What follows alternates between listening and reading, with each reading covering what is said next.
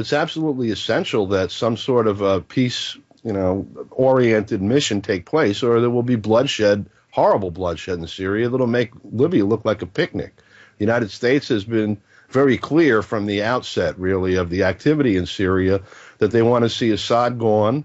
They have geopolitical reasons for that, particularly the relationship with Iran. The U.S. has been intervening since this uprising, quote unquote, began. The report earlier mentions the fact that these are clearly professional soldiers that are conducting these operations. These are not protesters that decided to grab some rocks or maybe a pistol because of the response of the state to their protests. This is an army that was placed there, either emigres from Syria or just foreign nationals generally, that's being supplied from the outside, from Turkey, the NATO country, from Jordan, and from Lebanon.